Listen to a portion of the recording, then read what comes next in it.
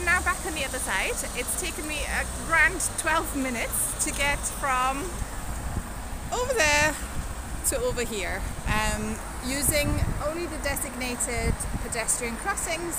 The nearest one on this side is quite a long way down, and the other one I showed you earlier is, you can probably not see it behind those lorries. Sorry for that.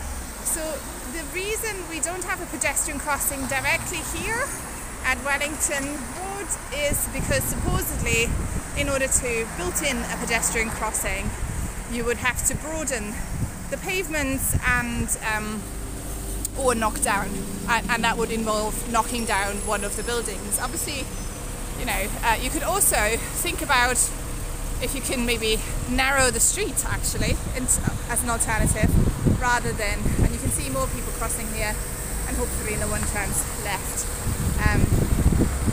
So it is a persistent danger for pedestrians to cross over here, and I think it really needs addressing, because it's not good enough that basically in order to cross this road safely you have to put yourself into a metal box.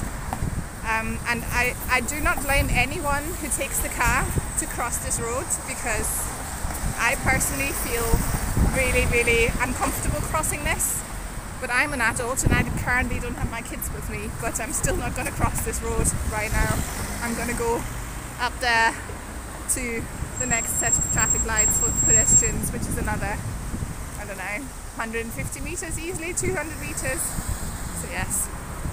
But Liverpool City Council, maybe do think about what you want to emphasise. If you want to keep emphasising cars and getting cars as quickly as possible through the city, or if you want to make active travel a real priority. If you want to make it a real priority, then make it safe for people to walk and cycle.